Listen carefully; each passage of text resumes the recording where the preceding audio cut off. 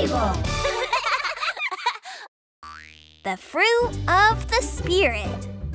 Have you ever heard of the fruit of the Spirit? You mean fruit like a pineapple? No, not quite.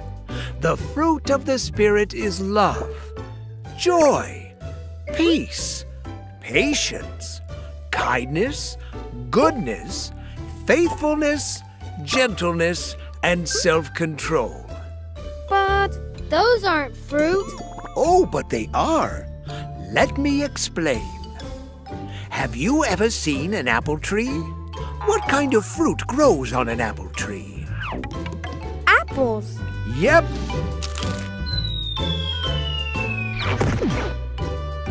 An apple seed grows into a tree that grows more fruit. More apples. I really like apples. Paul talked a lot about fruit in his letters. He knew that all of Jesus' followers needed help to grow fruit, like a tree. Like an apple tree. Exactly. Just like a seed grows into a tree that grows into fruit, new followers of Jesus need to grow in their faith. Oh, I get it. In the Bible, Paul talked about what grows out of sin. It's probably nothing good. Bad things grow out of sin, like selfishness, anger, and greed. Uh-oh. But Paul also talked about what grows from the Spirit of God. Oh, that's gotta be different than what grows from sin. It is. When we follow Jesus and are filled with God's Spirit, we grow good fruit that shows what God is like. The fruit of an apple tree is an apple. The fruit of the Spirit is... Oh, the fruit of the Spirit is love, joy, peace, patience, kindness, goodness, faithfulness, gentleness, and self-control. Yes, when we walk with Jesus, God's Spirit grows good fruit in our lives. Instead of anger, we show love. Instead of being greedy, we share. That is much better fruit. It is.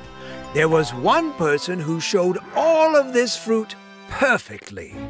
That person was perfectly loving, perfectly kind, perfectly good. Can you guess who it was? Jesus? Yes. That's why when we follow Jesus, the Spirit of God will make us more like Jesus. And we will grow good fruit. Now, just like a tree and its fruit grows slowly, becoming like Jesus takes time. We can become more like Jesus little by little every day. Like when we... Oh, read the Bible? Yes, and also this.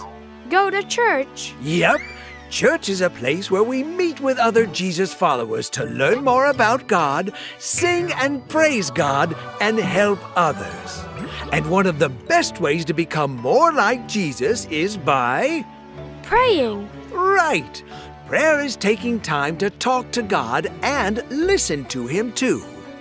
When we ask God to help us and then practice these things, we will become...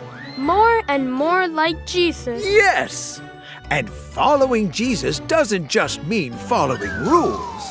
It means getting to know Him and trusting that He knows what's best. Then, the more we grow to love Him, the more the Holy Spirit changes our hearts so we want to do the right things. So we can... grow good fruit every day, like love, joy, peace, patience, kindness, goodness, faithfulness, gentleness, and self-control. The fruit of the Spirit.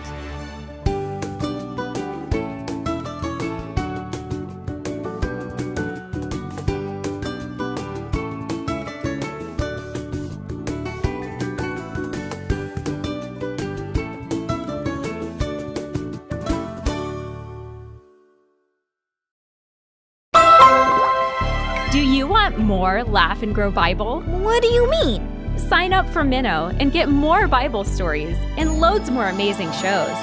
Wow! How cool is that? Minnow is a great place to stream Christian shows for kids. Amazing! Download the Minnow app and start your free trial today. Yay!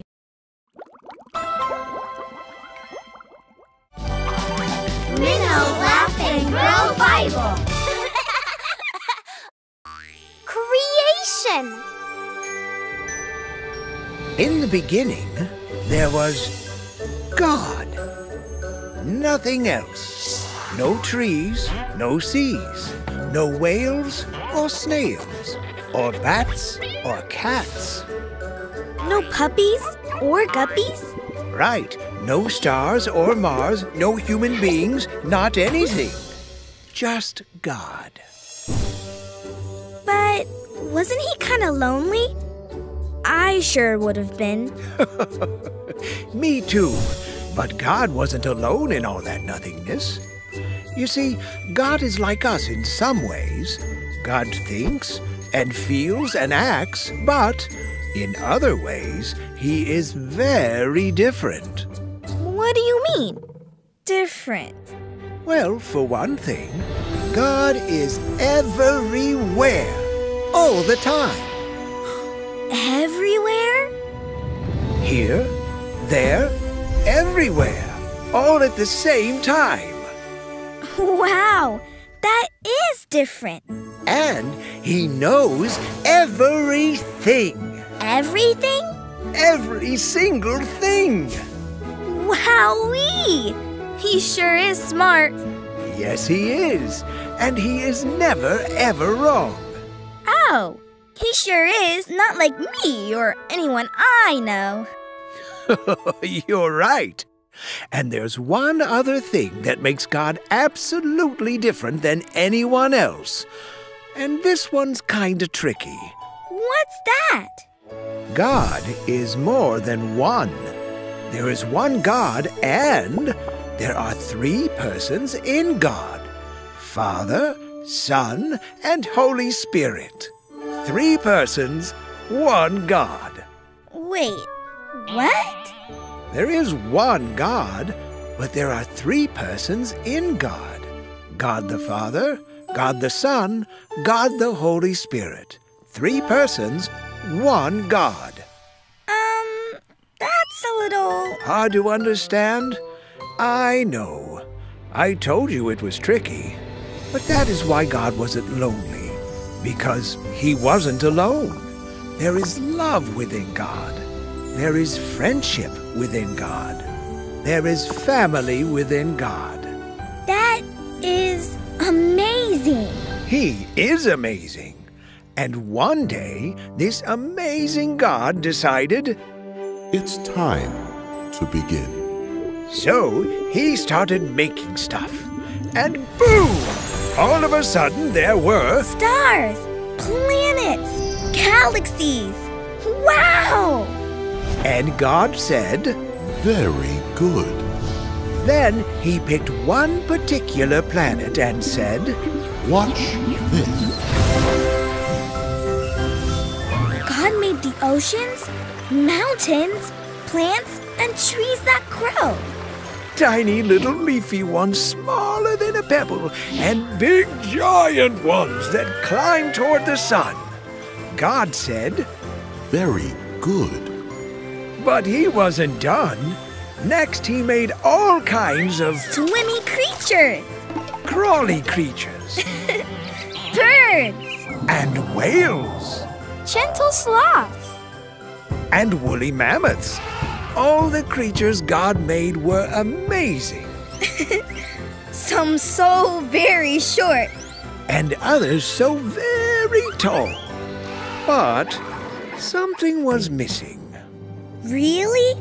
What could possibly be missing? None of the creatures were like God.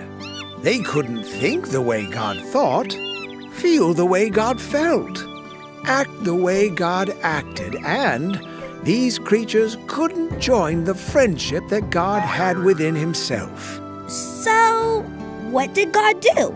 He said, Watch this. And then God made something super special. A creature that could think and feel and act just like he could think and feel and act. A creature that could join God's family. What was it? What did he make? He made a man and a woman. God made us. Then he looked at everything he had made, and God said, Very good. Very, very good indeed.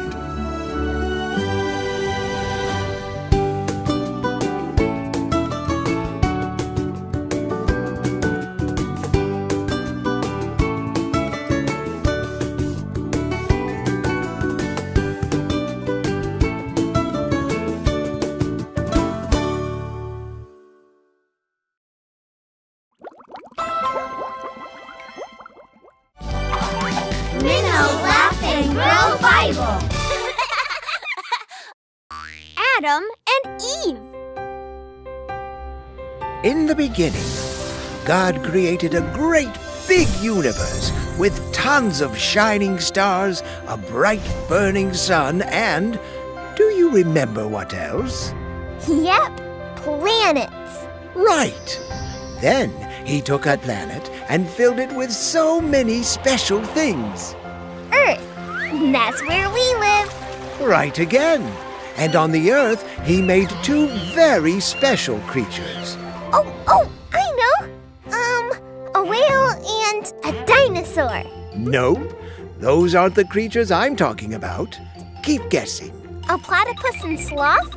A dog and a cat. A lizard and a blobfish. Oh, I give up. A man and a woman. I knew it. Well, actually I didn't. But now I do. God named the man Adam. and the woman he named Eve. Now, the earth was a pretty wild place. So, God planted a garden for Adam and Eve to live in. Wow! How cool is that? God called the garden Eden. And inside the garden, Adam and Eve had everything they needed. And best of all, We are friends with God. but friendship only works if there is something very important: trust. If Adam and Eve wanted to continue to be God's friends, they needed to trust Him. They needed to listen to God. Trusting God should be easy, since He loves us so much, and He knows everything. And it was easy. For a while. Just a while? You see, there was this one tree. I thought there were lots of trees in the garden. Oh, there were. But there was this one particular tree in the garden that was different. God said, Don't eat from that tree. So they had a gazillion trees with all the fruit they could want, and just one they couldn't touch? Yep. Just that one? Uh-huh. Easy peasy. It should have been. And Adam and Eve were just fine doing as God had told them up until a new voice showed up in the garden. A new voice? Who was it? It was the voice of the enemy of God, and it was coming from a sneaky, tricky snake that said, Are you sure God said you can't eat the fruit from that tree? Oh, we're sure. God said that if we eat that fruit, we will die. And then the snake did something that no one had ever done before in God's beautiful world. The snake lied. You will surely not die. Huh? No, if you eat of that tree, you'll become wise and smart like God. That doesn't sound right. So for sure they stopped listening to the sneaky snake and walked away, right? No. What? No way! They thought about what the snake said. It would be great to be as wise as God. Then we'd know everything too. What to do? What to do?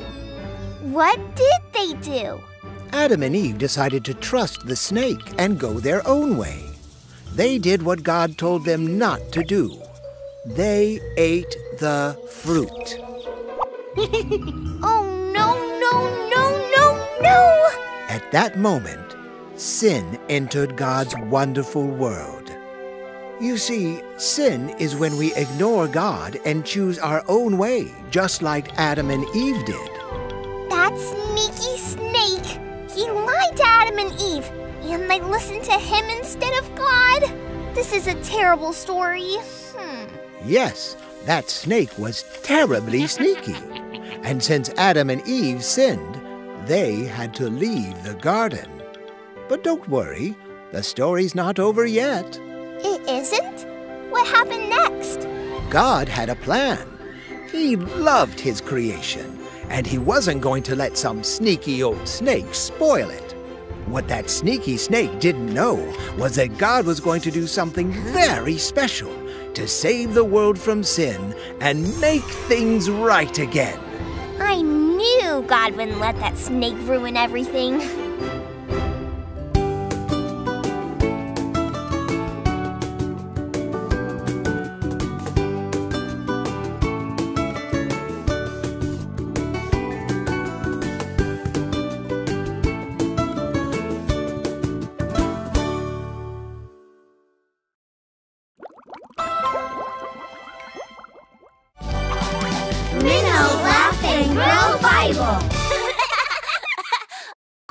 What is sin? Do you remember what happened to Adam and Eve? I sure do. Adam and Eve decided to trust a sneaky snake instead of God. And because of that, something really, really bad happened. Yes, sin entered the world. Sin is when we turn away from God and say, I don't care what you say, God. I'm gonna do things my way. See, we can't be close to God. When we turn away from him. Right. Wrong way. The sneaky snake knew that if he could get Adam and Eve to sin, then they couldn't be close to God. What a sneaky thing to do. Sneaky and bad. Because sin gets us into trouble. This sign says God's way, but that way looks better. I'm gonna go my own way! Ow! That must have hurt. And sin brings hurt too. Because of their sin, Adam and Eve had to leave the garden. They couldn't be God's friends anymore. They had to live in the wild world, all by themselves. The wonder of God's garden was no longer a part of their lives. We shouldn't have eaten that fruit. Oh, now you tell me. Where were you when I was being tempted? What? I was right there. Exactly. Just as I planned. God was very sad to see Adam and Eve living apart from him because of their sin, and to eventually see sin spread to their kids, and then their kids, and then their kids. Sin wrecked everything. It did. But guess what? God had a plan for us. Oh, good. Oh, triple good. What was it? A rescue plan. God had a plan to make things right. You mean by sending Jesus? Yes, to save Adam and Eve and their kids, and their kids' kids, and their kids' kids' kids, all the way down to us. Yippee! God's plan saves us from 3 things: the stain of sin, the power of sin, and the presence of sin. What does that even mean? First, he wants to save us from the stain of sin. When we choose to sin and turn away from God, we have the stain of sin on us. But Jesus washes away our stain of sin and changes us into people who want to be close to him. Right. Second, God wants to save us from the power of sin. The more we sin, the easier it is to keep on sinning. And soon, sin takes over our lives. But Jesus gives us the power to ignore the whispers of sin and live with peace and joy and love. That's way better than sin. It sure is.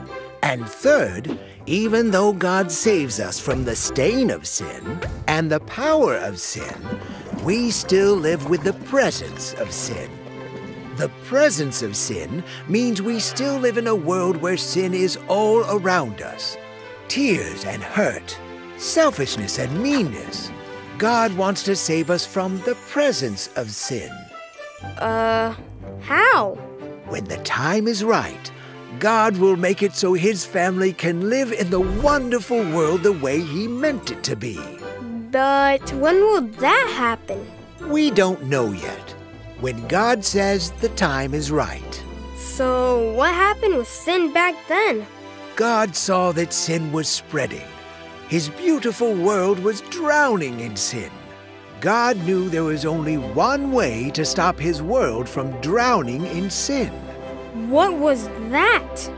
Drown the sin.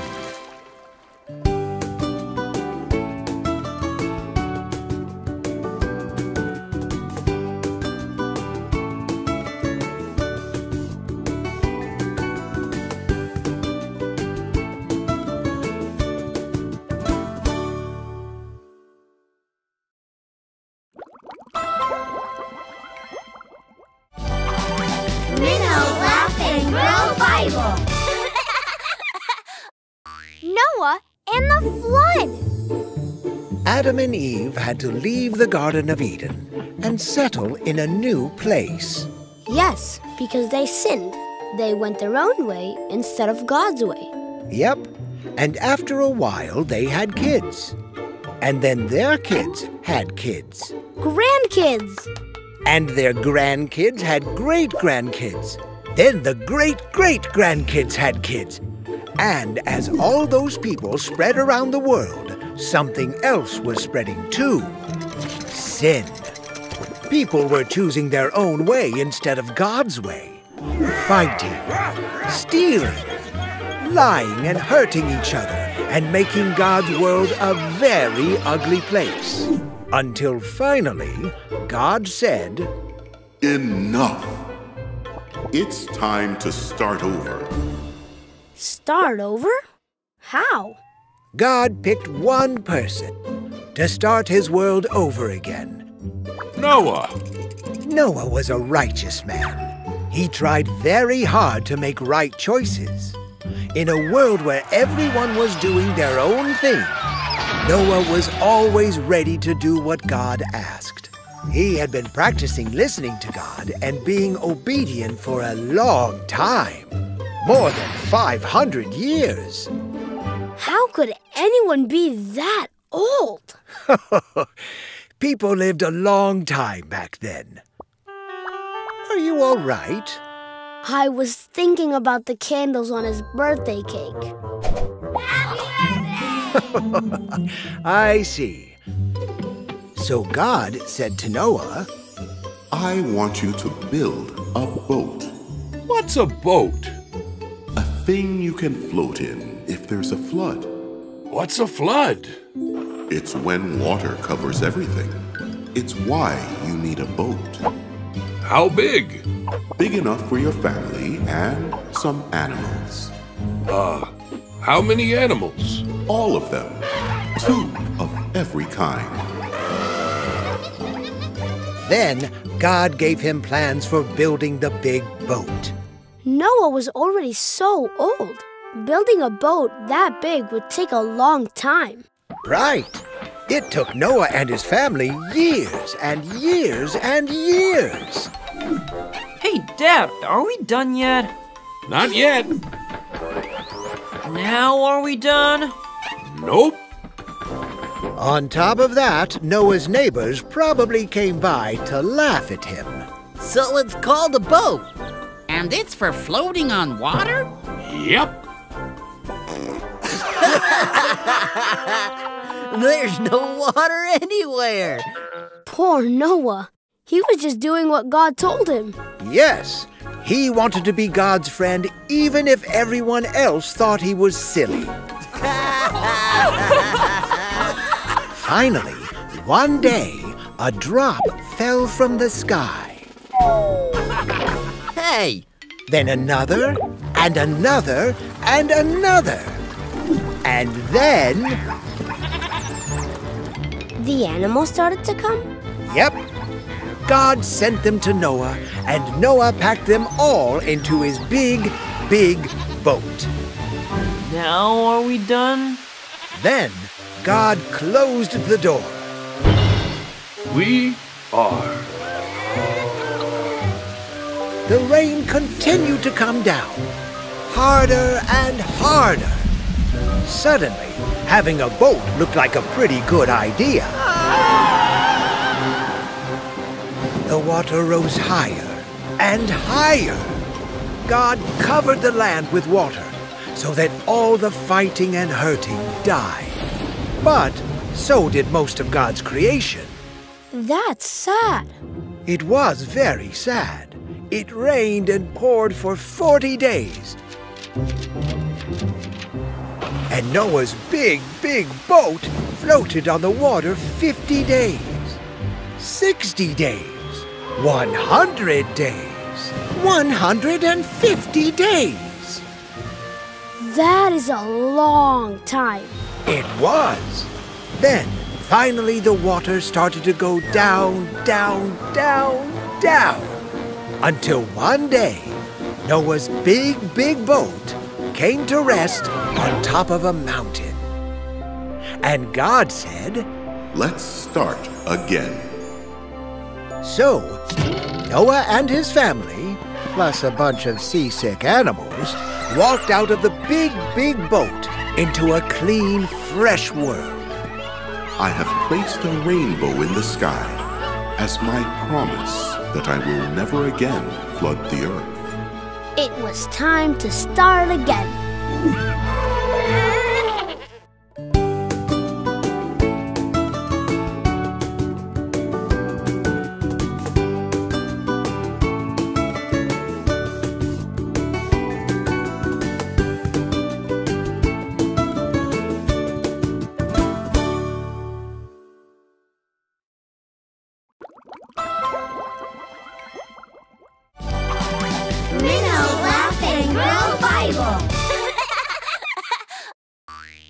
Ruth's Redeemer. In the days when Israel was ruled by judges, there was a young woman named Ruth. And she lived in a country called Moab. Moab? Yep, it was right next to Israel. So they were like neighbors. Right. Now, Ruth was married to a man named Mahlon, who had a brother named Chilion, who married a woman named Orpah. Mahlon and Chilion were the sons of Naomi and Elimelech.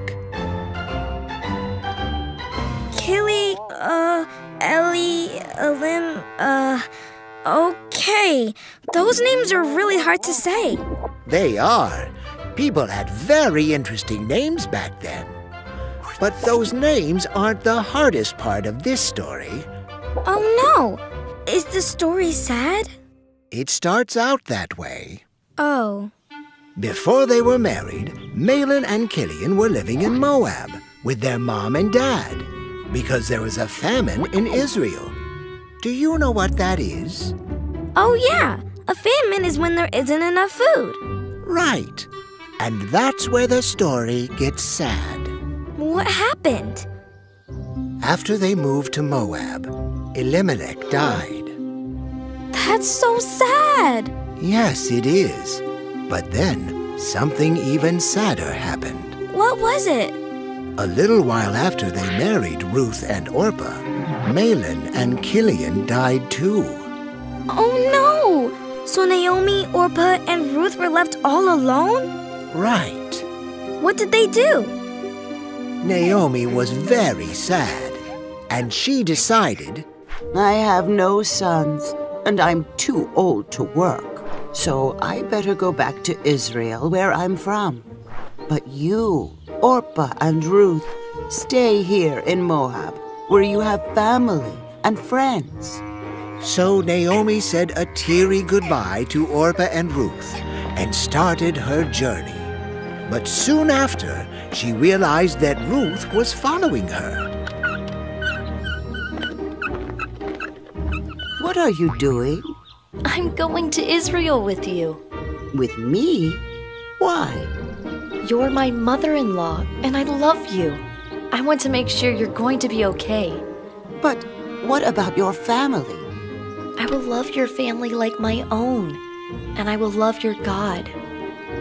That is so amazing! Ruth was willing to give up everything for Naomi. That's right. God really loves it when we show love like that. Oh, thank you, Ruth. So off they went. Together. Yes, and when they were in Israel, they met a man named Boaz. Boaz had a nice house and a lot of land and plenty of food. And I love God. Yes, Boaz loved God. Boaz heard how Ruth had left her family and country to take care of Naomi. So Boaz decided he should help them. That is so nice. How did he help? Well, first Boaz let Ruth pick food from his fields for free, so that she and Naomi would have plenty to eat. Wow! Not only that, Boaz offered to make Ruth his wife, so she could have a home and family again. Double wow! And that's not all that Boaz did for them. What? What else did he do? He redeemed the land that used to belong to Naomi and her husband. Redeemed? What does that mean? Redeem means to buy back, to pay the price so something or someone can be free. So, Boaz bought back the land that used to belong to Naomi. And gave it to her as a present. I love this! The story of Ruth and Naomi reminds us about God's rescue plan. Just like Boaz had to pay a price to redeem Naomi's land, many years later, someone would be born in Ruth's family who would pay the price to redeem the whole world from sin. Wait a minute. Do you mean Jesus? That's right. Jesus, our Redeemer.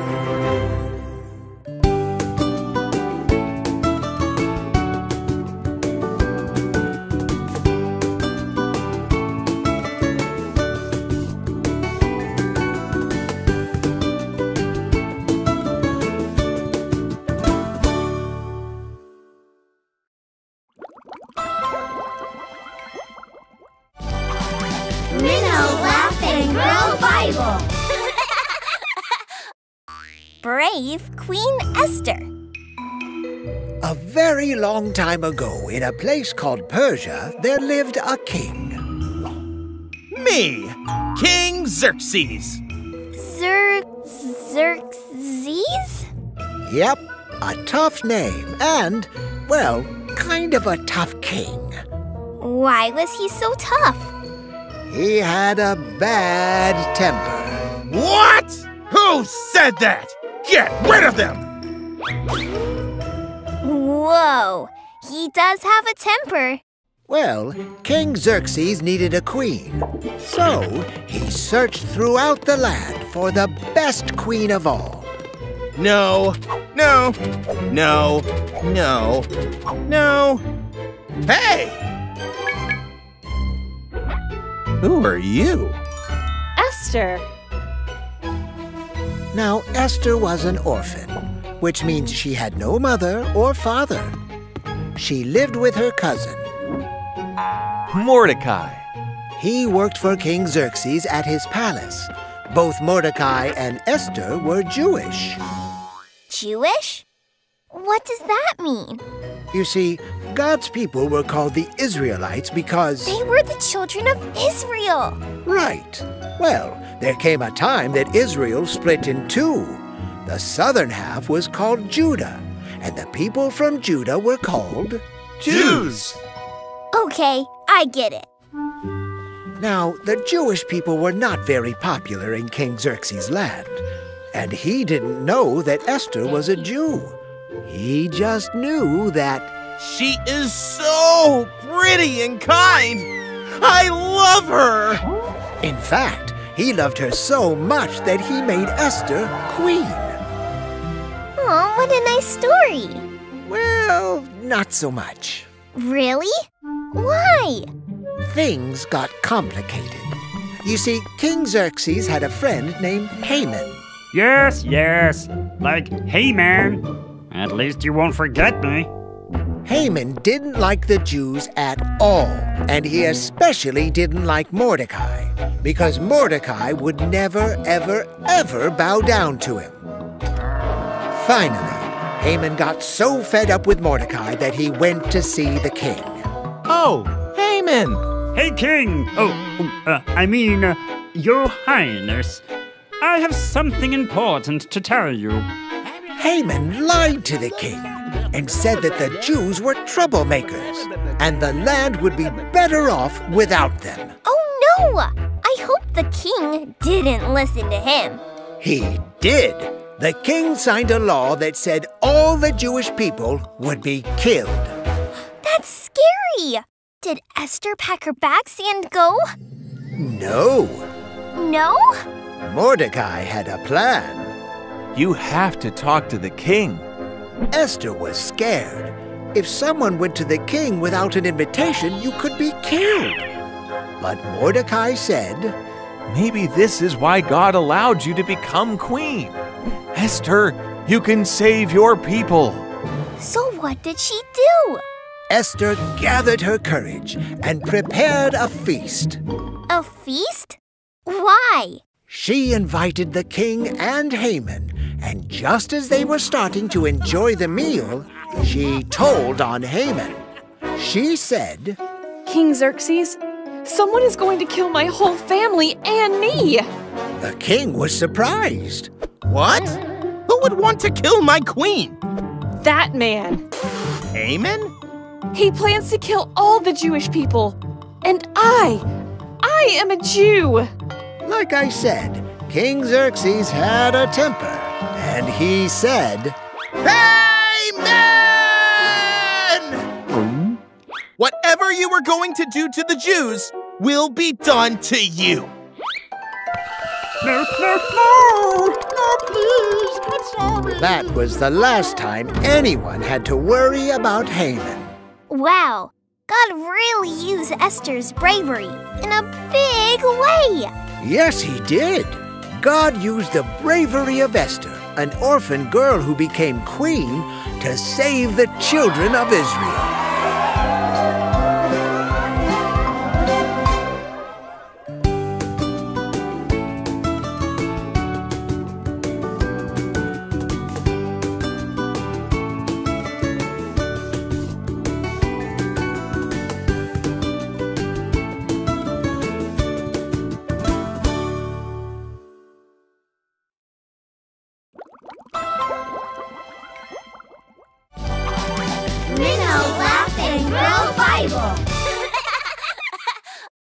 David and Goliath. Many, many years ago, Israel had a big problem. Really? What was it? Their enemy came to attack them. That is a big problem. So, King Saul, the leader of Israel, sent out a messenger to ask for help throughout the land. The messenger passed by a town where a man named Jesse lived with his big, strong sons. The Philistines are attacking, and King Saul needs brave and mighty men to fight. Well, when Jesse's sons heard that, they said, Brave and mighty? That's us! So off they all went, all except for their little brother, David. I take care of the sheep.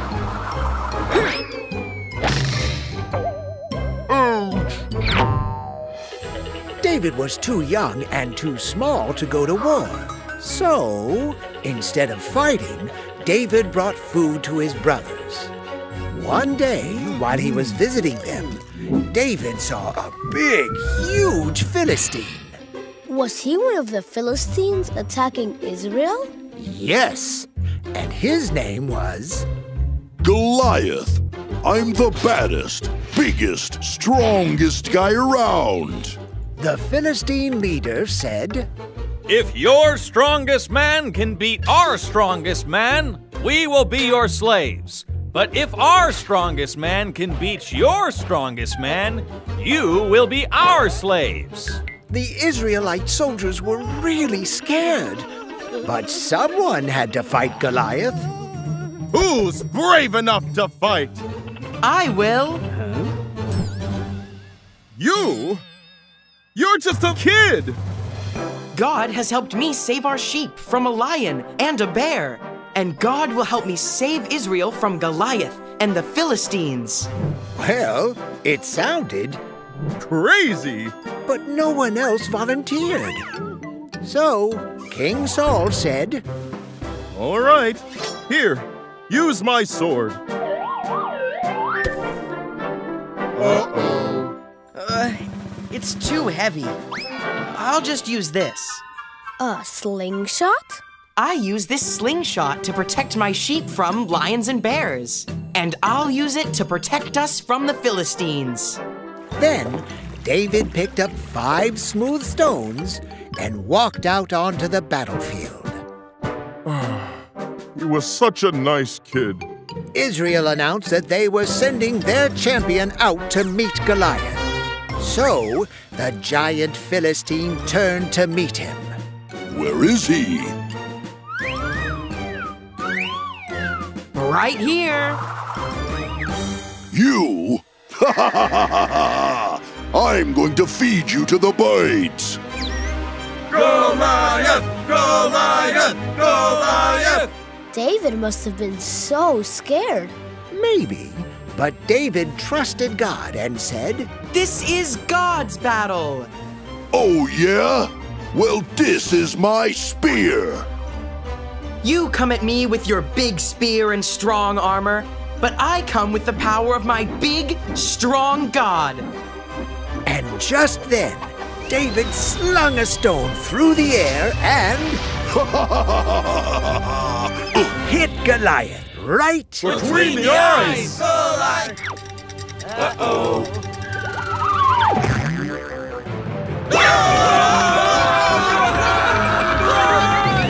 So Israel was safe. And who did God use? Not big, strong King Saul or his army.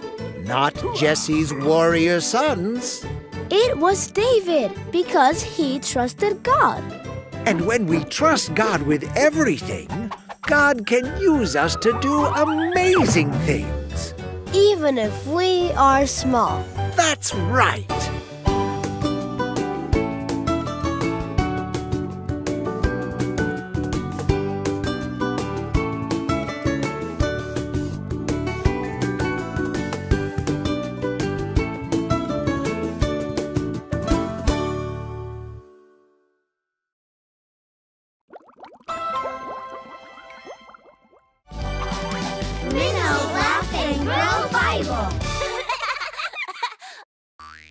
Jonah and the Whale. Do you remember what a prophet is? Someone who delivers messages from God. Right.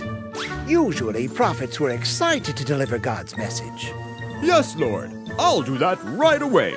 But this is a story about a prophet who was not. His name was Jonah. Jonah was a prophet in Israel. And one day, God gave him a new message to share.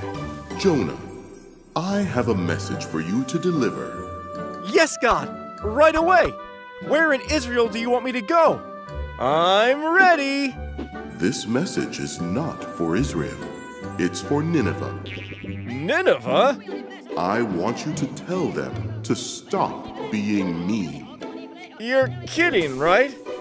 You better get going. Jonah was confused. I'm a prophet for Israel, not Nineveh. The people of Nineveh are mean bullies, and what if they listen to God's message and say, "We will obey God"?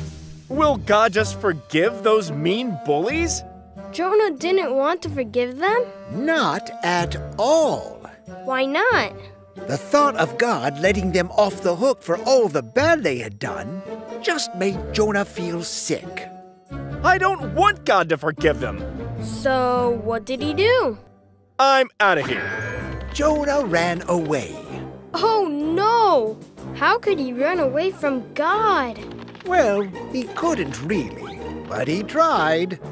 Since Nineveh was east, I'm heading west. And he went so far west that he ended up on the shore, where he found a ship. Now I don't have to deliver that message. Phew. But as soon as the ship got out to sea, a huge storm tossed the ship around. And the sailors were scared. Really scared! I sure would be. So the captain called out, "Everyone pray so we don't die!" So what did Jonah do? Nothing. Nothing? Not a thing. He was below deck. Sleeping? Until the captain found him. Hey, wake up! Oh, are we there already? No, we're not there already. We're in the middle of a storm, so you better get up and pray. Jonah felt really bad. He couldn't bring himself to pray to God. Oh, why not? Because he felt guilty. He was running from God, and he was pretty sure that God had sent the storm because of him. So he yelled out, "It's my fault! Throw me into the sea, and the storm will stop!" Go, go, go! Well, okay. Grab it!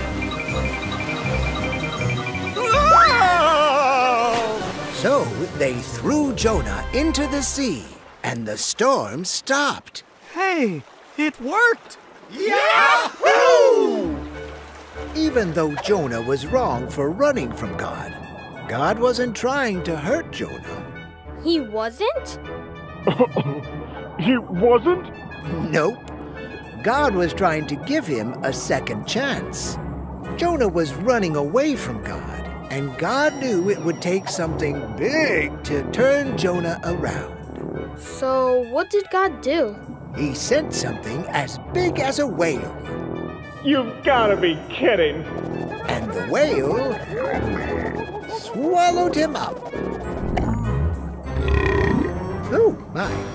So, I guess that's the end of the story. Not at all.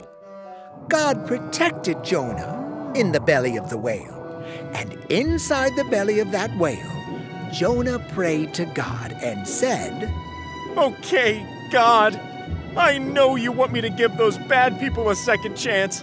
Please, give me a second chance too." And just then,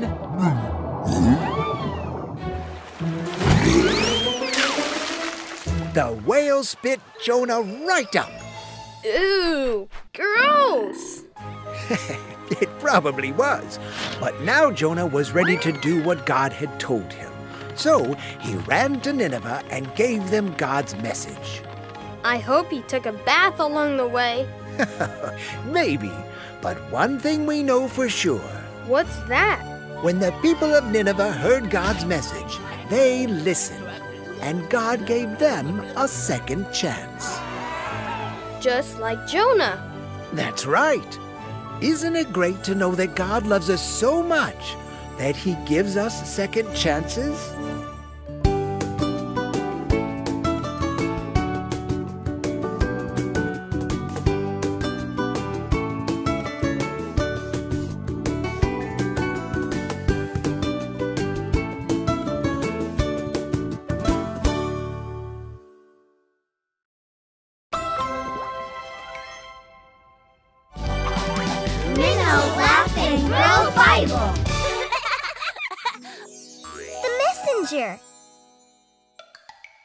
Did you ever hear about God's 3 promises to Abraham?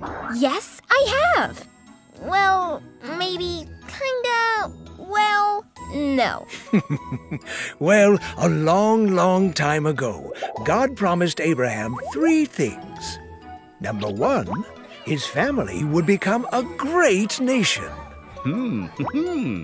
Number 2, they would have their very own land, the Promised Land. And number 3, through that nation would come a blessing for the whole world. Whoa! Yay! Whoa! Pretty great promises, huh? Really great promises. But then, something happened. Uh-oh! What?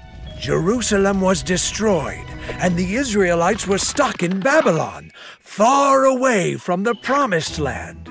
So, it seemed like none of those promises are coming true. Israel was supposed to be a great nation, but now they weren't a nation at all. How could a blessing for the whole world come from Israel now? We don't know. God's promises confused the Israelites living in Babylon. They wondered if these promises would still come true and if they could still trust God. Is our story over? Is this the end? Well, God knew how confused they were, so he sent the prophet Isaiah to give them one of the most important messages in the whole Bible. In the whole Bible? What was the message? It's not the end, Isaiah said. In fact, just wait till you hear what God is going to do next. Well, the Israelites were super excited! Yay! Why? Because Isaiah told them about the Messiah. Wait, what's that? The Messiah? Messiah means anointed one. Samuel had anointed young David with oil, which means that he was being set apart by God for a very special job, to be king of all Israel. And now Isaiah was saying that there was another anointed one coming. A baby will be born. He will be called Emmanuel. Emmanuel, which means God with us. But he would also have another name. The baby would be from King David's family, and he would grow up to rule God's people forever. Wow! Forever is like a really long time. It turns out the hope of the world wasn't a mighty nation or a big army. The hope of the world was going to be... A baby? You got it. Now, can you guess the baby's name? Oh, I know. Jesus.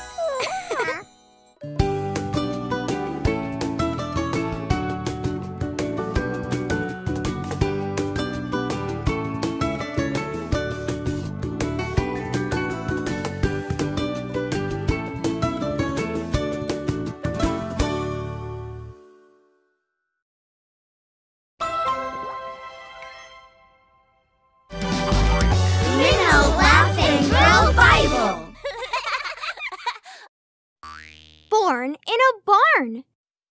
Do you remember God's 3 promises to Abraham? Actually, I do. His family would become a great nation. They would have their very own land, the Promised Land. And through that nation, a blessing would come for the whole world. Right.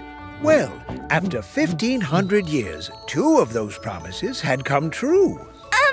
Amazing! And what about the 3rd promise? You mean the promise of the blessing for the whole world? The one that promised the Messiah? The anointed one? That's the one! Had that one come true too? No. Oh. Many years had passed since the time Isaiah had spoken about that promise, and the Israelites, well, you can imagine what they were saying. Where's the blessing? Where's the Messiah? Is he ever gonna show up? Oh, we're starting to lose hope. But then, something amazing happened. Really? What? In a village called Nazareth, there was a young woman named Mary. One day, God sent an angel to give her a special message. A special message? What was it? The angel said, "You will have a son." A son? Mm-hmm. But I'm not even married. Mary wasn't married yet, but she had promised to marry a man named Joseph. Then the angel said something truly amazing. The baby will be a blessing for the whole world. He will be the Son of God. That's the promise they were waiting for. Yes, Mary would give birth to the Son of God, the blessing for the whole world. That's so amazing. And if you were shocked to hear about this, you can imagine what Mary must have felt like. Why, you would think she would have passed out and fallen on the floor right then. But Mary was brave. She trusted God, and she said, I am the servant of the Lord. May this happen just as you have said. Wow! Mary really trusted God. Yes, she did. Then the angel said, "The baby's name will be Jesus." Was this the Messiah the people had been waiting for? You got it! I knew it! So then what happened? Well, when it was time for the baby to be born, Joseph and Mary traveled to a place called Bethlehem. Was that a long ways away? It was, and they got there by a donkey! That must have been hard. I think so.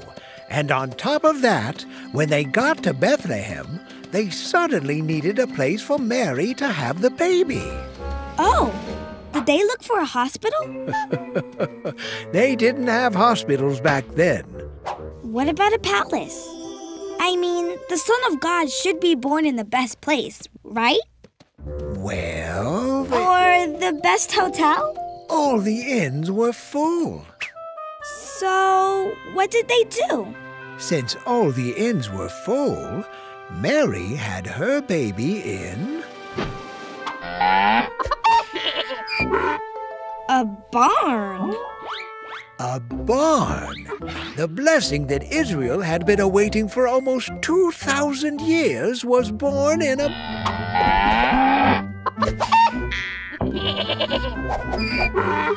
barn. Oh, my! Mary didn't have her baby in a fancy palace or a nice warm inn. Nope. Jesus was born in a stinky, smelly barn next to cows and sheep and goats and chickens. The promised blessing for the whole world had finally come, but he didn't arrive quite the way people expected.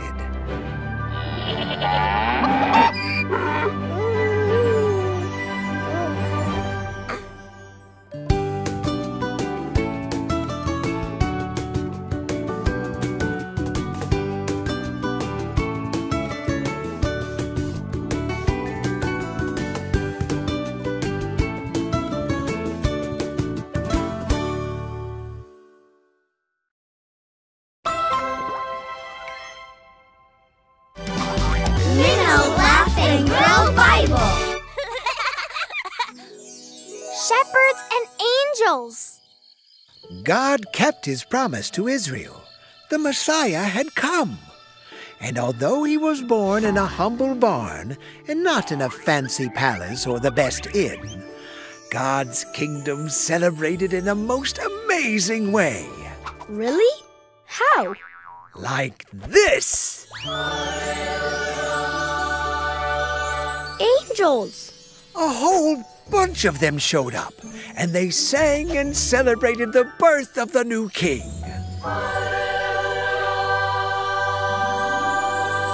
King Jesus! And where do you think God's mighty angels announced the birth of his son? Oh, I know. That's easy. They probably announced it in the biggest cities to the richest, fanciest, most important people of the whole wide world. Like kings and queens. Nope. Powerful generals? Guess again. Oh, really rich people? Nope. Maybe this will help. Shepherds. Look! Shepherds? Remember that God chose a humble barn for the birth of his son? Yeah, that is so weird. Right? I guess God doesn't do things the way we think he should. I guess not. So, the angels appeared in the middle of a field outside the city. That's right! They sang to shepherds. They did! Dirty, smelly guys. Hey! With dirty, smelly sheep. Well, you know what I mean. God wanted to show how his love is for everyone, even the most gentle and lowly. Yay! Go. You will recognize the Messiah by this sign. You will find a baby wrapped snugly in a blanket and lying in a manger. Go and see him. Woo-hoo! God showed the world his power, who he really was. Not with an army, but with a baby. Not in a palace, but in a barn. Not to kings and rich people, but to us, shepherds. God's rescue plan was happening. His kingdom was on the move. He was showing that his way of working was not going to be the way that people expected. It was going to be different.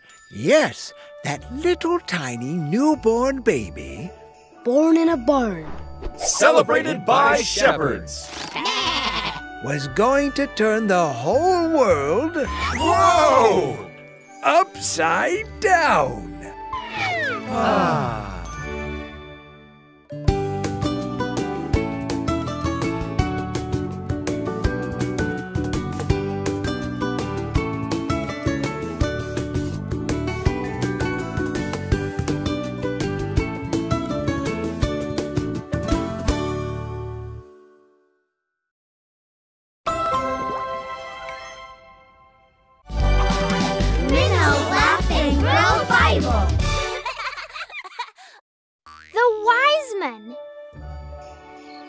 Do you know who this is?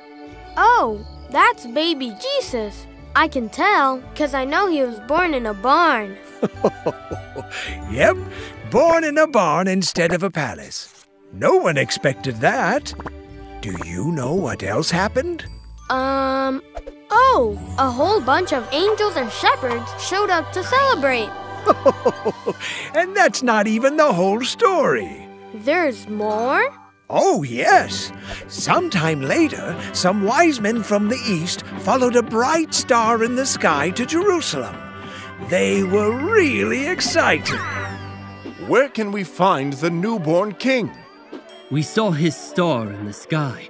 We want to worship him. And bring him gifts, too. When the people heard about a new baby king, they got really excited, too. And soon the news reached King Herod. There was already a king?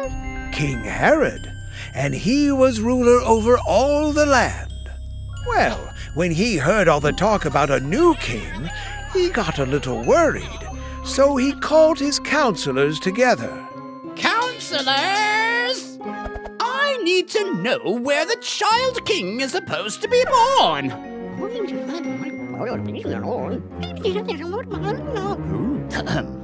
In Bethlehem. Aha! So Herod had the wise men brought to him right away and said, As soon as you find the child, let me know, because I want to worship him too. Okay. So the wise men continued on their way, following the star. That must have been so awesome! Their very own compass in the sky. That's right. Soon the star stopped over the place where Jesus was. Ooh. We saw his star in the sky. We bring gifts fit for a king. Gold. Frankincense. Myrrh. And they bowed down and worshipped him. Wow. And then they went back to tell King Herod that they had found Jesus. Nope. What? Why not? God warned the wise men not to go back to King Herod. You see, Herod didn't really want to worship Jesus. He didn't? Not at all. Herod was jealous of the new baby king. So, after the wise men left Jesus and his family, an angel spoke to Jesus' dad, Joseph, in a dream and said, Take the baby and his mother and escape to Egypt. Stay there until I tell you, because Herod is looking for the child. Phew! So, Jesus was safe? Yes, he was. Yay! Jesus would grow up with his earthly parents in a faraway land, until it was time to begin the work his heavenly Father had sent him to do.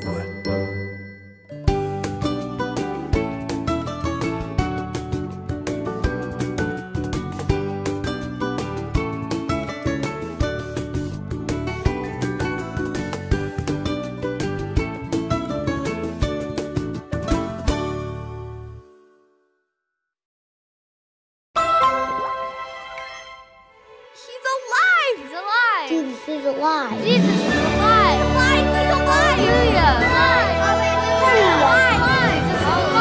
He's alive! Hallelujah! Jesus is alive.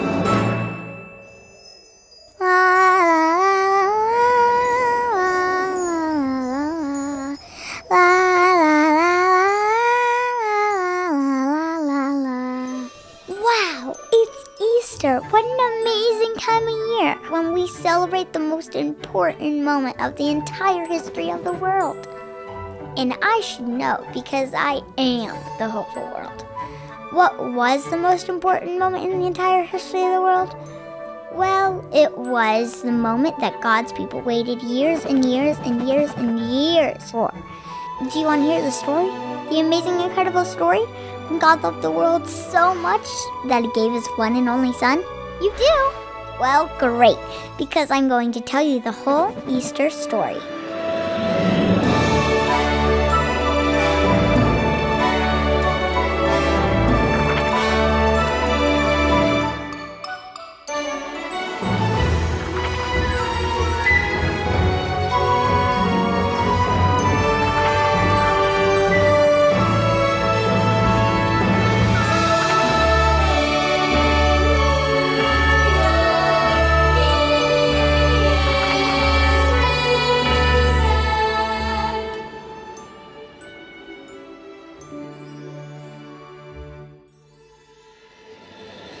There are so many important moments in this story, but it all begins with Jesus. Do you know who this is? Oh, that's baby Jesus. I can tell, because I know he was born in a barn. Wait. I've already told that story. How about we skip ahead a few years later when Jesus is all grown up, doing amazing things all over the place. Jesus and his disciples went all over Israel, showing everyone what the kingdom of God was like. Do you know how he did that? Oh, that's easy. By teaching them. Well, yes, but also by doing amazing, unbelievable, incredible, unimaginable things called miracles. Wow! But, what's a miracle? Miracles are signs that show people how powerful Jesus is. Let me tell you about 3 of his miracles. One night, Jesus was on a boat with his disciples when... Oh no! A huge storm has taken over the sea! We're going to sink! We're going to die! What are we going to do? Meanwhile, Jesus was... Sleeping? like a baby. So, one of the disciples said, Excuse me? Excuse me, Jesus? Yes? What is it? We're all going to die! So, Jesus sat up and said, Why are you so afraid? Then he turned to the giant storm and said, Stop! And guess what happened? The storm stopped. Wow! Jesus spoke to the storm and it obeyed him. Yep. Jesus was showing his disciples that in the kingdom of God, we have nothing to fear because... Jesus is the king of everything. Yes, he is. Another time, Jesus was surrounded by thousands of people who had followed him far away from town, with no food to eat. Boy, am I hungry. Me too. Wish I'd brought a snack. Wish I'd brought 2 snacks. So, one of the disciples asked Jesus, Excuse me, Jesus? How are we gonna feed all these people? Will this help? 5 loaves of bread and 2 small fish? 5 loaves, 2... You can't feed thousands of people with this. Are you sure? But Jesus took the boy's gift and prayed over it. Then he started breaking pieces off and giving them to the people.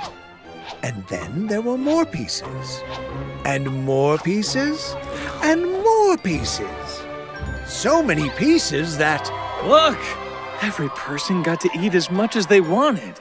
Another miracle! The disciples must have been so surprised. Oh, they were. Jesus was giving them another sign. In God's kingdom, there is always enough. Enough food, enough warmth, enough love. Because Jesus is the king of everything. You're catching on. And another time, a desperate man ran to Jesus saying, My daughter is sick and dying. Can you please help her? By the time Jesus got to their house, the little girl had died. Oh no! But Jesus said, Don't worry, she's okay. And the little girl came back to life, just like that. This was a sign that Jesus is king over sickness and disease. Jesus is the king of everything! Yes, he is. In the kingdom of God, there is no sickness or death. People must have been so excited. Oh, they were. But not all of them. Who wouldn't be excited about the miracles? I'll tell you. The religious leaders, the Pharisees. We keep track of all the rules, and we're not excited at all. Yeah, Jesus is getting too popular. Some people even call him a king. We gotta do something about this. So, the Pharisees went to the Sadducees. We're the ones in charge of punishing the people that break the rules. Let's talk. The Pharisees and Sadducees didn't like all the amazing miracles Jesus was doing. How could they not be amazed by the miracles? Because they were too afraid Jesus would take over their jobs. Jesus is the king over everything. That's right. And God was about to use him to do the most incredible miracle of all time. Really? Yep. So the Pharisees and Sadducees began looking for a way to arrest Jesus, to stop him from doing the work his Father had sent him to do. They tried to stop Jesus from what God wanted him to do. Those Pharisees and Sadducees were really sneaky. Oh, and the incredible thing that God was going to do, what do you think that could be? It was an even more incredible miracle than making blind people see and calming storms. You'll have to wait and see what that miracle was, because first Jesus and his disciples traveled to a celebration. It was time for Jesus and his disciples to celebrate the Passover. Passover? What is Passover? Do you remember when God sent Moses to rescue the Israelites from Egypt? Oh, yes. God sent frogs and flies and darkness and other things. It was pretty crazy. It was. God sent plague after plague, 10 plagues. But Pharaoh still refused to let God's people go. He said, "No, I will not let God's people go." So it was time for Pharaoh to see just how powerful God can be. What happened next? God told Moses to have every Israelite family prepare a lamb for a special meal, and then take some of the blood from that lamb and put it over the door of their houses. Why would God tell them to do that? Because for the last plague, God would send an angel to take the life of every firstborn son of the Egyptians. The angel would pass over the homes of the Israelites who had the blood of the lamb over their doors. So, the blood of the lamb saved the sons of the Israelites. And ever since that day, the Israelites have celebrated Passover with a special meal, just like the one they had that night in Egypt when the angel passed over their homes many, many years earlier. I get it now. So, Jesus and his disciples traveled to Jerusalem, where many people gathered to celebrate Passover. And something very wonderful happened when he got there. Oh, really? What? As Jesus rode into the city on a donkey, a big crowd of people came to meet him. They knew who he was? Yes, they were so excited. They waved palm branches and then laid them down in front of him. That's funny. What did they do that for? It was their way of honoring Jesus. Like a welcome mat. That's so cool. And then they shouted, "Hosanna! Hosanna! Blessed is he who comes in the name of the Lord!" It was like a parade. A parade for a king. Everyone was so happy. Wait! Wait! Wait! Stop everything! We're not happy at all. Not one teeny bit. Ah, yes, the Pharisees and Sadducees. Those religious leaders weren't happy. They were very nervous. Hey! Jesus is such a troublemaker. If the Romans hear people calling him king, they will send their soldiers to throw us in prison. We need to stop Jesus and his followers. So they came up with a secret plan to hurt Jesus. Oh no, they can't hurt Jesus. Don't worry, even this was part of God's plan. Later that night, Jesus and his disciples got together to eat the Passover meal, just like they did every year. But this year was different. During the meal, Jesus got up and washed his disciples' feet to show them what it really means to love and serve others. Then, Jesus said something that surprised them all. One of you is going to turn against me. Oh no! Why did he say that? He knew that one of them was helping the Pharisees and Sadducees. Were the disciples surprised? For sure. They looked at each other and said, "Who could it be?" Jesus knew what was going to happen. He wanted to prepare his followers. So he took a piece of bread and said, "This is my body, which is given for you." Then he picked up his cup and said, "This cup is the new covenant of my blood, poured out for you." What did he mean by that? What does covenant? What does that mean? A covenant is a promise. Many years before, God had made a covenant, a promise to bless his people. Now, Jesus was saying that God was going to make a new covenant with them. He was going to bless them in a new way. But when he said, "This is my body, this is my blood," it sounded like this new covenant had something to do with Jesus dying. And it did. What do you mean? Why would Jesus have to die?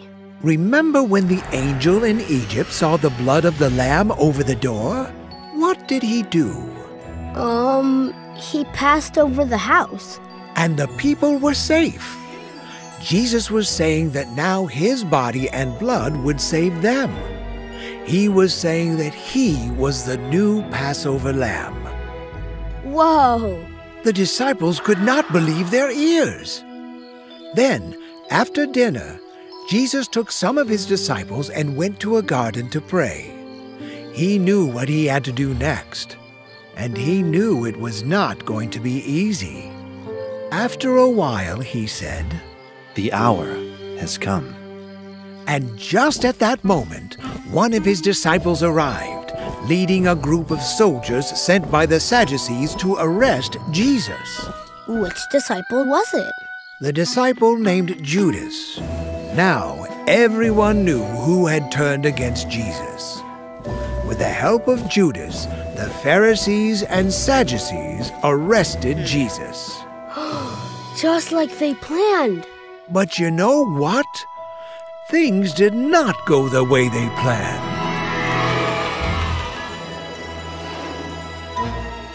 I told you those Pharisees and Sadducees were sneaky.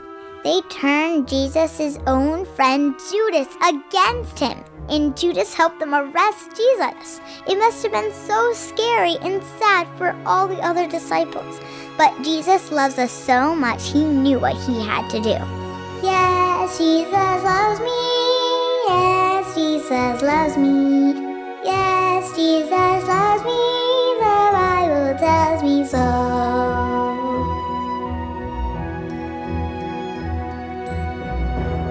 The Pharisees and Sadducees thought they were stopping Jesus from doing all those miracles, but boy oh boy were they wrong.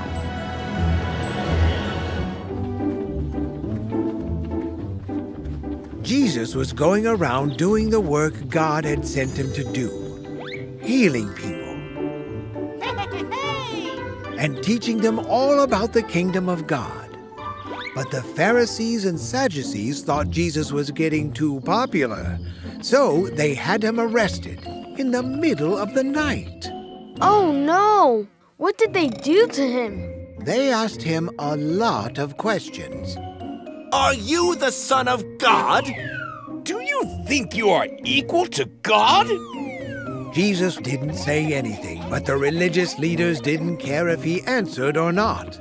They accused him anyway. He is guilty of blasphemy!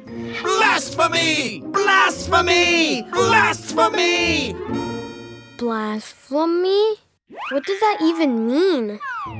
Blasphemy is when someone says untrue things about God.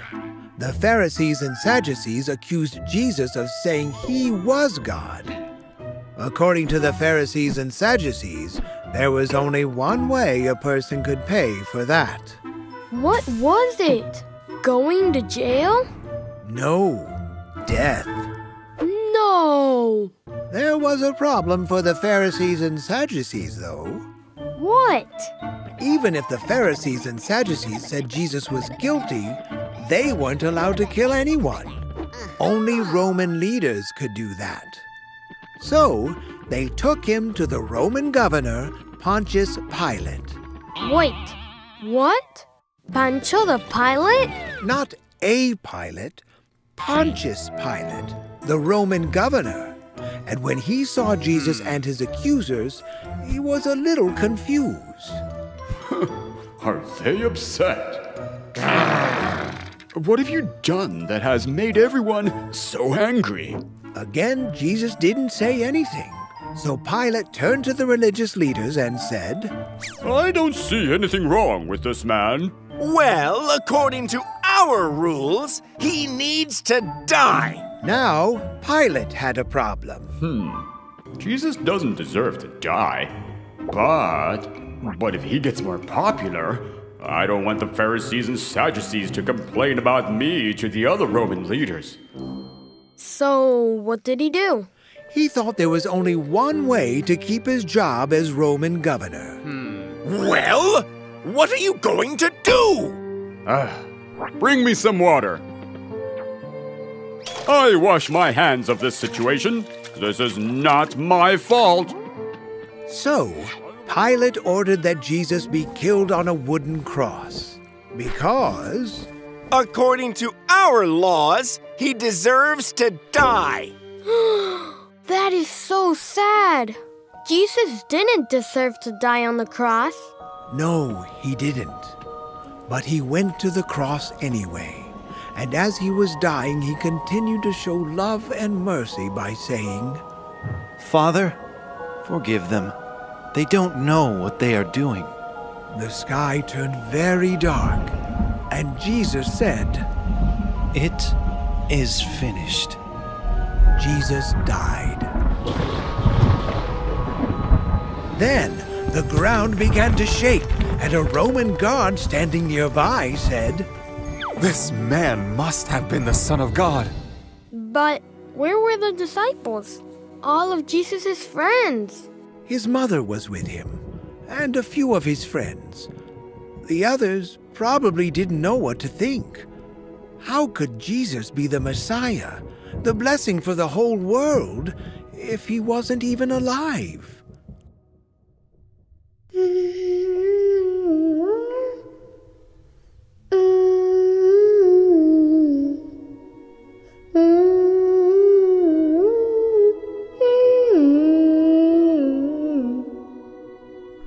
This part is sad. I know that Jesus had to die so he could heal the whole world from sin. But it is still so sad. Jesus gave his life for us, and it was only the beginning of the most amazing miracle of all. Jesus had done some amazing things while he was living. Like lots of miracles. That's right. Stop! And he'd shown everyone that God the Father was very loving and good and powerful. He had also promised that the kingdom of God was near. He'd given everyone a taste of that kingdom through those miracles. What's the kingdom of God? The kingdom of God is when the whole world will be made new again, the way God had always wanted it to be.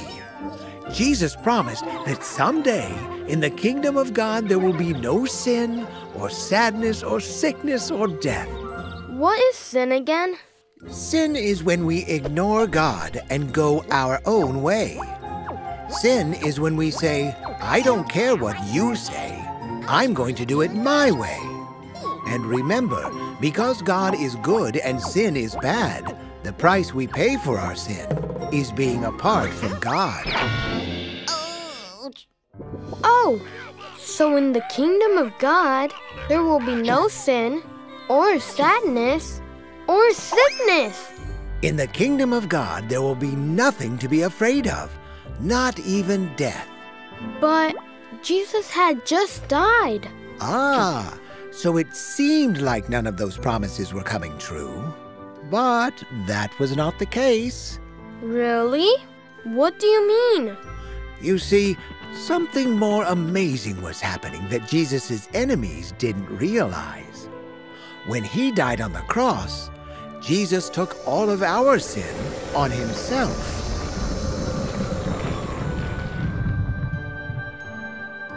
He did?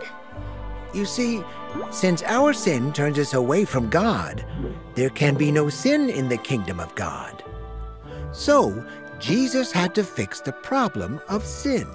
And he did that by dying on the cross? Yes. By dying on the cross, Jesus paid the price for our sins. Yours, mine, everyone's. Wow. Jesus really loves us. He sure does. But... Another question? What about all the things that he said about the kingdom?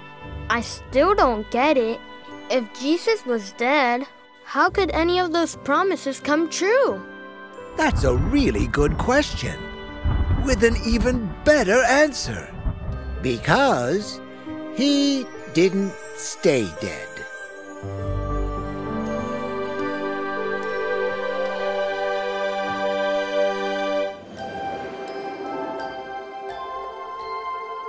Jesus didn't stay dead?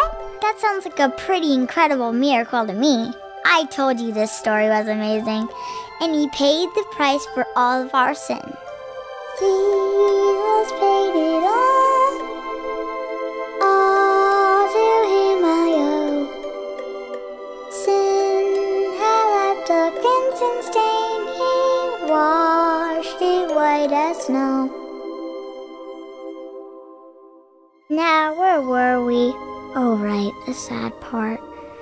Jesus had died after his own friend Judas turned against him.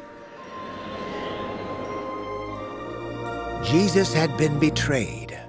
He was arrested and put to death on a cross. It was a sad day. Yes, Jesus gave his life for us. The sun had gone down, and it was time to bury him. Only his mom and a few friends were there. You remembered. So, what did they do? They got help from a man. I am Joseph, from Arimathea, a follower of Jesus. I am very sad that Jesus has died. I have been waiting for the kingdom he spoke of to come. I want to do something nice for him, to show Jesus how much I loved him. So Joseph did something special. He went to Pontius Pilate. I want to take care of Jesus' body. I want to give him a grave. All right, go ahead. Now, when important people died in Israel, they were not buried in the ground. Really? No, their bodies were placed in special tombs that were carved out of solid rock.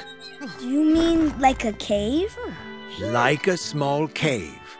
Well, Joseph had one that he was going to use someday, but guess what? He decided to give it to Jesus. So, Jesus' body was placed inside Joseph's tomb, and then a big rock was rolled in front of the cave, so no one could get in. And then... Someone is here to see you, Pilate. Oh, it's you again. Yep, we're back.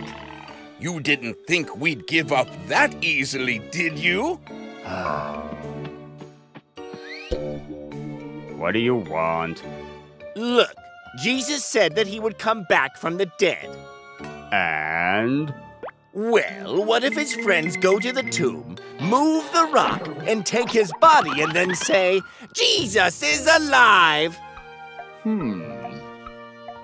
That would cause a lot of trouble for you, Pilate. I never thought of that. So Pilate put guards outside the tomb to make sure no one moved the rock. Eyes peeled. We don't want anyone to move this rock. Yeah, no one's gonna get past us. No, sir. Wow. So the Pharisees and the Sadducees were still worried about Jesus? Yep. You see, when Jesus was alive, he said, "In 3 days, I will rise from the dead." Well, Jesus had died and was buried on a Friday. That's day 1. All day Saturday, his body lay in Joseph's tomb with the guards keeping watch. That was day 2? Right. So Sunday morning comes around. Day 3. and 2 women who were Jesus' friends made their way to the tomb to put spices and perfume on his body, 'cause that was something that people did in those days. When all of a sudden... What happened? What happened? An earthquake shook the ground, and an angel appeared.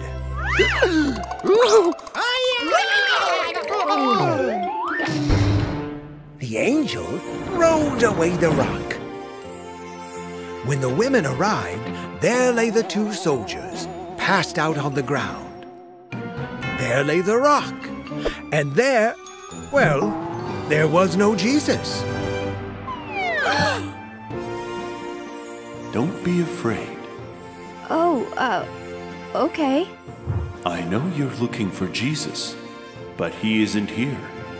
He has risen, just like he said he would. Jesus is alive.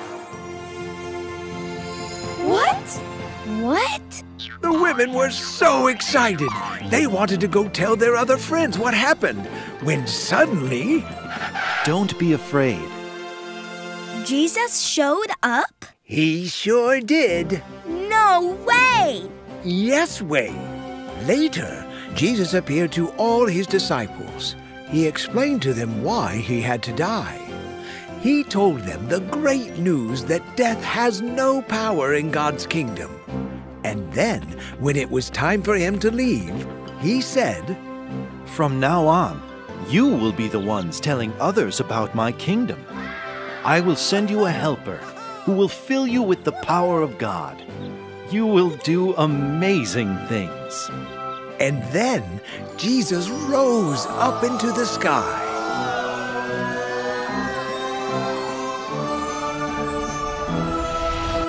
Amazing!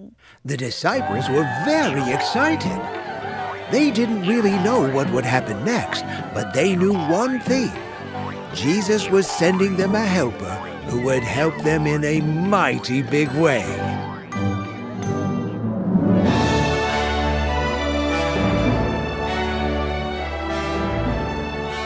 He's alive! He's alive! Jesus is alive! He defeated sin and death! Hallelujah!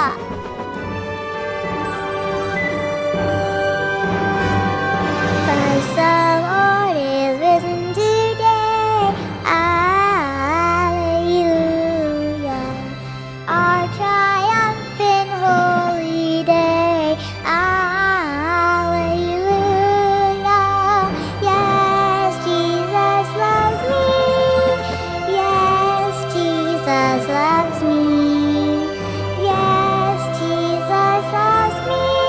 The Bible tells me so. This was the most incredible miracle ever. Jesus saved the whole world from sin, and God wasn't done yet. Jesus said he would send a helper so his friends could do incredibly amazing things too. But that's a whole nother story we'll save for another day. This is the story of Easter, when God gave his one and only Son because he loved the world so much. Yes, Jesus loves me. Yes, Jesus loves me. Yes, Jesus loves me. The Bible tells me so.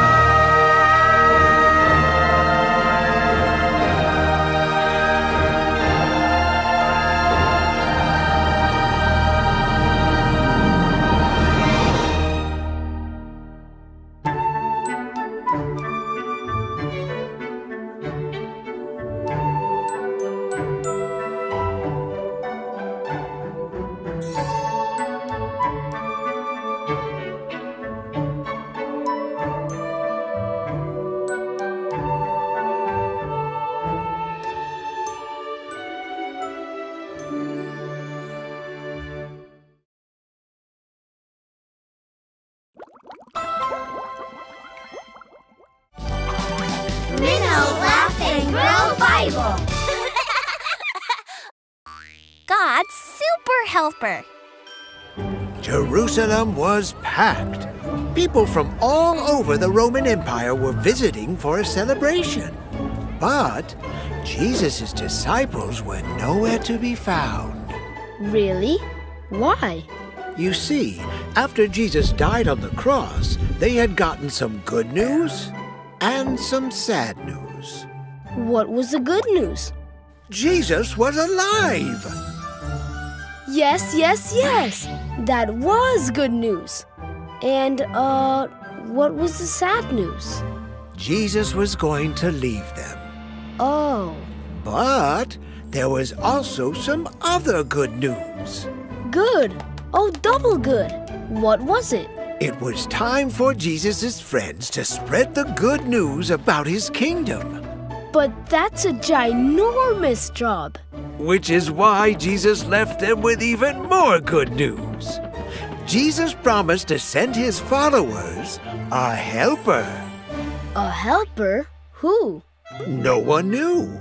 So, for the time being, Jesus' friends hid in Jerusalem, waiting and praying. They hid?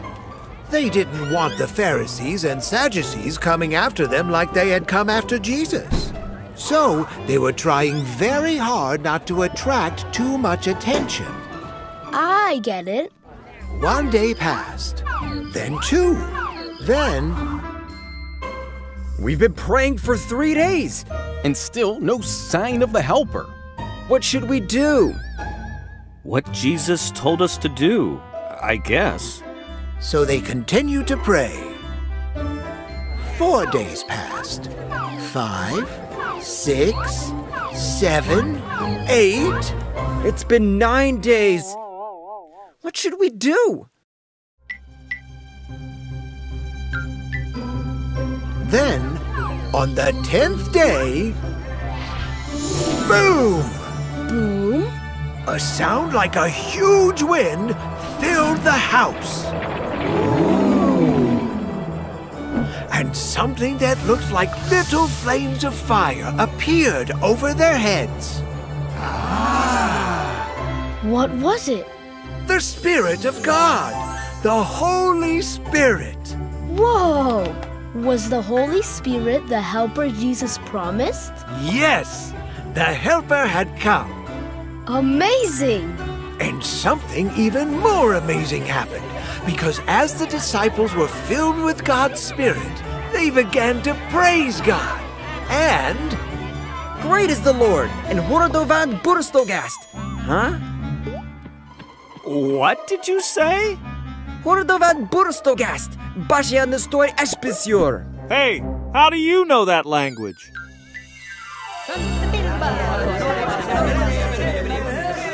Everyone in the room began speaking in different languages that they did not know. Whoa! That was really helpful because, remember, during those days, people from all over the Roman world were visiting Jerusalem. Suddenly, they were hearing all about Jesus in their own language. It was a miracle! Hey, everybody! Have I got news for you? Wait, I thought Jesus' friends were all hiding. Not anymore. God's helper helped them to be brave. Peter boldly told the people all about Jesus. And guess what? There's more? Oh, yes.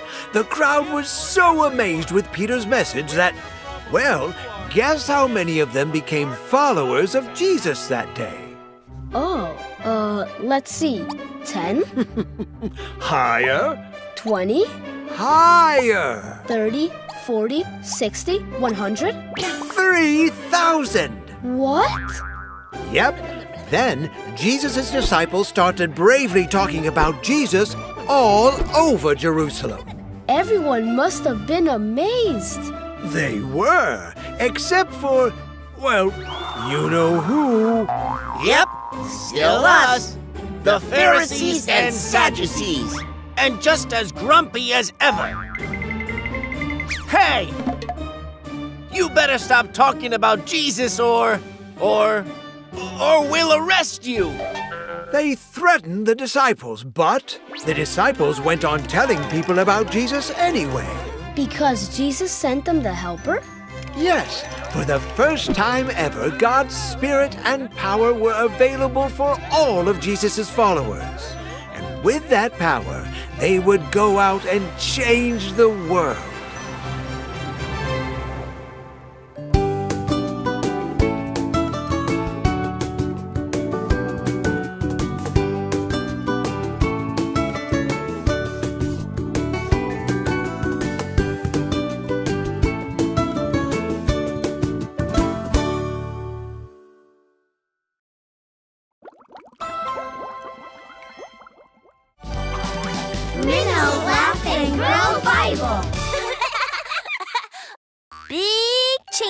For Saul.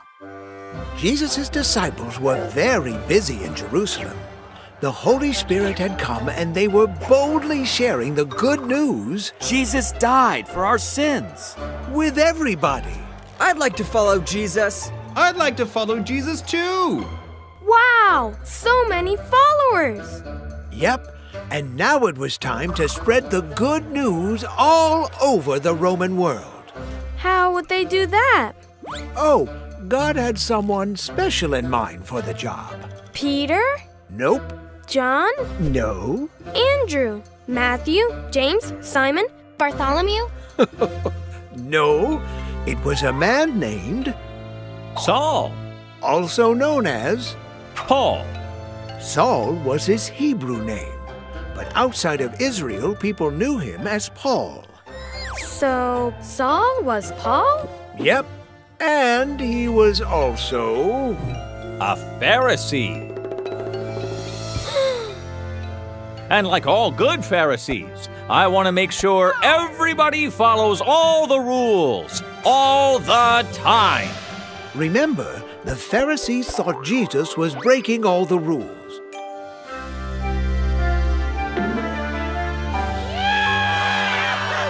So, they had worked with the Sadducees to have him arrested. They wanted to hurt Jesus, and they did. Right. Well, Saul was so concerned about the rules that after Jesus died, he made it his job to arrest him, arrest her, arrest them. I'm making it my job to arrest as many of Jesus' followers as I can. Ha ha ha ha ha! So Saul, who was Paul, was a Pharisee? And an enemy of Jesus.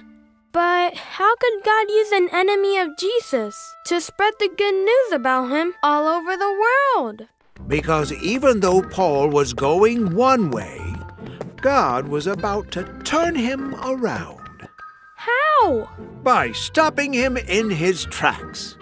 You see, one day, Saul was traveling to a town called Damascus, hoping to find more of Jesus' disciples. I'm gonna arrest him, I'm gonna lock him up, I'm gonna When suddenly, a bright light hit him right in the face. Oh! A bright light? A very bright light. And then a voice from heaven said, Saul, why are you trying to hurt me? Who was it? That's what Saul wanted to know. And the voice replied, I am Jesus, the one you are trying to hurt. Jesus was talking to Saul? Paul? Wow, he must have been so surprised. And even more so when he realized that I can't see a thing. Suddenly, Saul was blind. Then Jesus told him to go to Damascus anyway and wait there. Why? Because Jesus had a follower there named Ananias. Jesus spoke to Ananias in a dream and told him to go find Saul. You mean the man that came to arrest us? The one who hasn't stopped making trouble? That mean man? Why do you want me to find him? Then Jesus said, He is the one I'm going to use to spread the good news about me to everyone, to Jews and those that aren't Jews, and even to kings. So what did Ananias do? He trusted Jesus. So when he found Saul, he prayed for him and something amazing happened. I can see! I can see! Wow! Then something even more amazing happened. What? Saul became a follower of Jesus. Double wow! And then something even way more amazing happened. What could that be? Hey, Jesus is the Son of God. Hey, you! Jesus is the Son of God. He started telling everyone about Jesus. So, Saul went from being Jesus' enemy to being Paul, Jesus' friend. And more importantly, a disciple. I've got to tell everybody about Jesus. Anywhere, everywhere. Whatever Paul did, he did with his whole heart. And now that he met Jesus, he was ready for God to use him to turn the Roman world, whoa, upside down.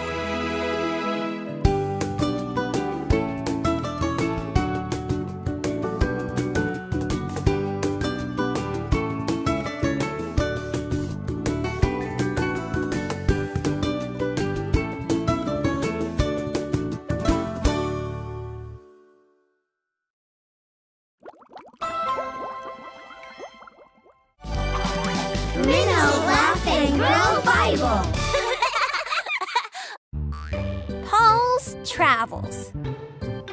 Do you remember Saul? You mean Saul, who was also Paul, but Jesus appeared to him and changed his life forever. So he ran around telling everyone about Jesus? That's the one. God really knew what he was doing when he chose him. He sure did. First of all, Paul was really smart. As a Pharisee, he had spent years studying and memorizing God's law and the stories of Israel. Second, he spoke Hebrew, the language of Israel. Shalom! And he also spoke Greek, the language of the Roman Empire. Hirete.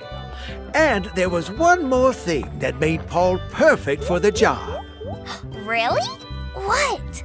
He was a Roman citizen, which meant I can travel anywhere. Paul could go everywhere in the Roman world and talk to anyone about Jesus! Right. So, Paul grabbed his things and I'm hitting the road. Ciao. See ya. Because of Paul's travels, groups of Jesus followers were popping up everywhere. They were given a new name, Christians, which means little Christs. And they began meeting together in groups we now call churches. Wow! How great is that? Very great. Though it wasn't always great. It wasn't? Sometimes Paul was attacked by people that wanted him to stop talking about Jesus. Other times he was arrested and thrown in jail. That's terrible. Yes, but God helped Paul in those hard times. Really? Yep. One time he was on a ship, and guess what happened? Uh-oh. Don't tell me it sank. It did. It did.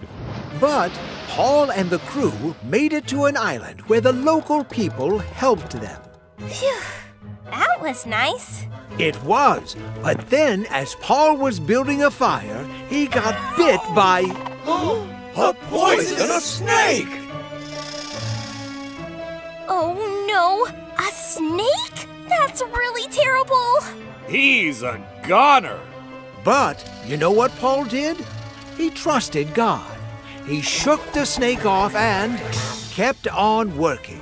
He did? Uh-huh. When nothing happened to Paul, the people realized that they had seen a miracle! They were so excited that they brought sick people to Paul and God healed them!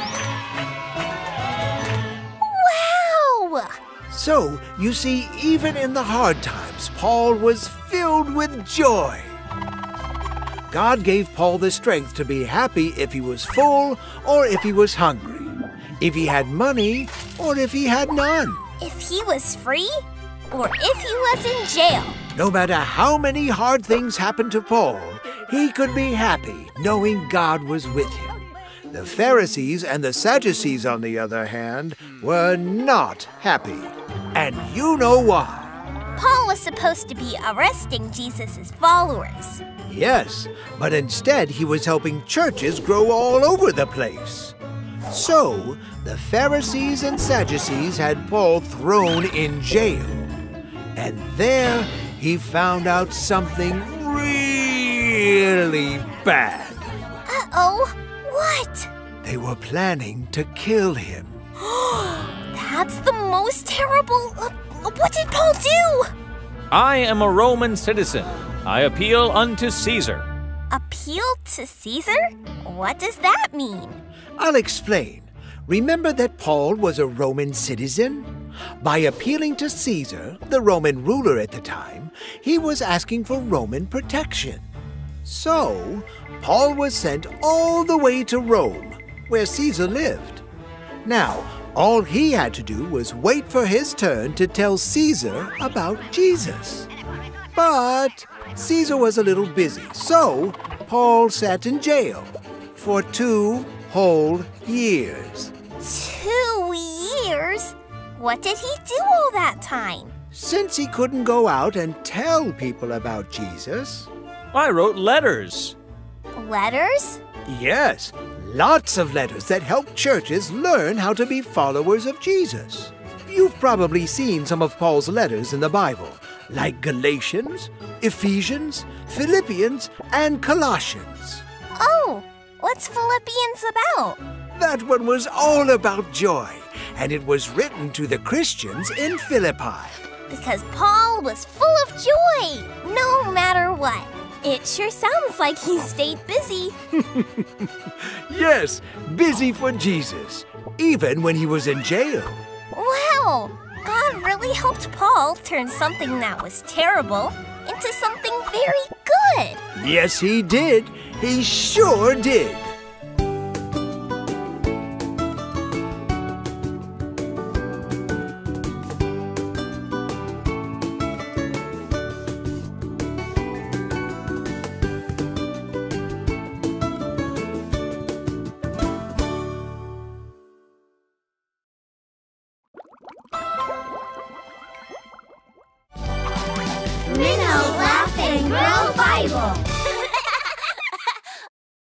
From wrong to right.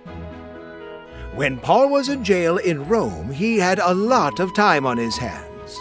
Since he couldn't go out and tell people about Jesus, he wrote lots of letters to help the churches. Yes, you remembered.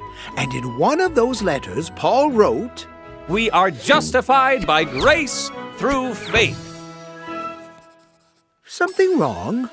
It's just that, well, I have no idea what that means. Oh, that's okay.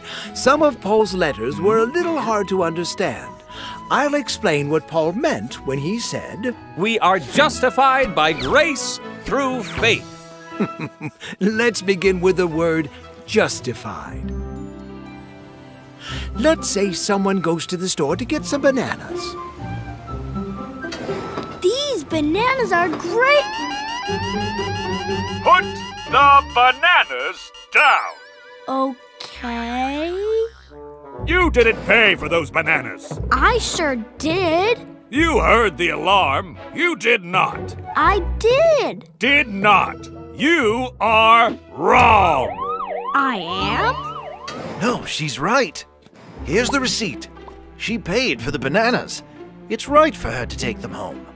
Oh, I see. So, she's not wrong. She's right. She is justified. It's justified, done nothing wrong. It seemed like the girl did something wrong, but the owner said that what she did was right. So she was justified. Right. And what about grace? What does that mean? The word grace means undeserved favor. Those are just more big words. I still don't get it. Well, favor means kindness. So grace or Undeserved favor means you have been given a kindness, a gift that you didn't earn. For example, I finished mowing the lawn, Grandpa. And you've done a great job. Here's the money I said I'd pay you. Yahoo! Did the boy deserve that money? For sure. He earned it. Yes, he did. Now, what if this happens? You're such a wonderful grandson. Here's a little money for you to buy something you like. It's just a gift because I love you. Wow! Thanks, Grandpa. Did the boy earn the money this time? No, the money was a gift. Right, and that's exactly what grace is. A gift that you didn't earn. And what is the gift that Paul was talking about that we haven't earned? Well, it's much better than money. The gift we haven't earned is friendship with God.